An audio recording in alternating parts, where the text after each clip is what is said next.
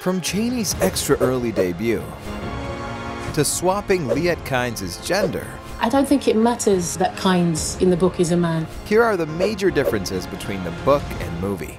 Before we get into all the things cut, let's talk about the new additions, specifically Chaney. I don't know, I was immersed very early. If you read the novel, you'll know that she features quite heavily from the halfway point, but you don't really get to know much about her before then. However, in the movie, she appears in almost all of Paul's visions, and we even get to see more of her before the credits roll. So why was her arrival pushed earlier than expected? That's purely down to Zendaya. In an interview, the director confirmed this, saying, "As the movie was evolving, Chaney just kept growing and growing because I just was fascinated by Zendaya and her presence and how magnetic she was."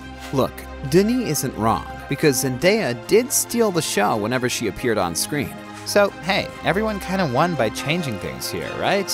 Another change made for the movie involved Liet Kynes. In the book, Kynes is the imperial planetologist of the planet Arrakis and plays a central figure in the story, in more ways than one. The film keeps this all intact. However, Kynes is gender swapped for the narrative here. While it shouldn't have a significant change in the overall story arc of the character, it was a surprising twist nonetheless. So, why was the decision made to change Kynes' gender? In a cast interview, Sharon Duncan Brewster, who plays the character, explained, "As far as Denis was concerned, it was all about concentrating on the essence of this person, not the fact that this person was a man. So that's what we went with first." She added that the most important thing was what the character stood for, and not whether it was male or female.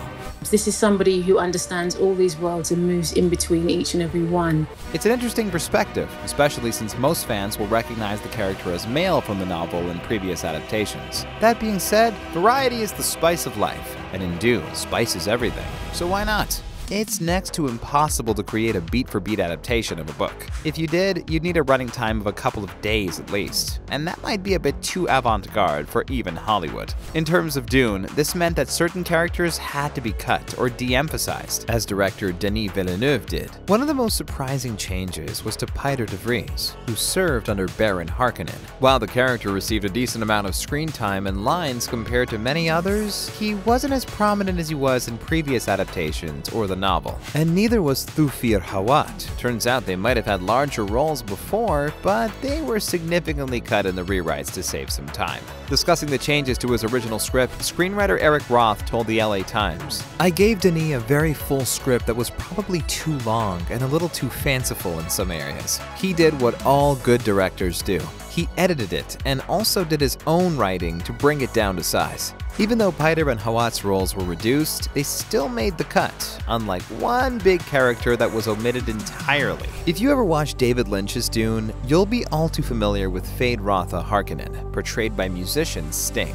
As the Baron's youngest nephew, he was just as cruel and ruthless as his despicable uncle. Plus, it was also a pretty faithful adaptation of the character from Frank Herbert's iconic novel. Surprisingly, Feyd-Rautha was nowhere to be found in the new movie, but his elder brother Glossu Rabban was ever present in the wings. It's a weird omission, considering the character's prominence in the novels and other adaptations. However, it might be a smart choice to keep him hidden. For now. With Dune Part 2 still to come, well, hopefully, new characters will be introduced, and it's likely that Feyd-Rautha will be part of this batch. His arrival could see tension mounting between him and his brother, who hopes to become the Baron's heir. However, Dune readers will know that the Baron favors his youngest nephew, who shares more than a few common and deadly traits with him. So in this instance, maybe the change was for the better, and Feyd-Rautha's character arc will shine in the sequel. Characters weren't the only things excluded in the new Dune movie, though. There were a few scenes from the novel that didn't make the cut. Pardon the pun. Fans of Gurney Halleck were particularly upset that they didn't get to see him play the baliset, the fabled 9-stringed musical instrument. Why? He's a musician. Thanks for the reminder, Josh. Well, as it so happens, a scene was actually filmed with Josh Brolin, but it wasn't included in the final movie, and the director was just as torn up about it as the rest of us. My man. Speaking of slash film, Denis said the following, "There's one thing that is painful for me. It's Gurney Halleck's baliset. It's something that I shot. It's something that exists. Josh was awesome, but for several reasons, I was not able to put it in part 1.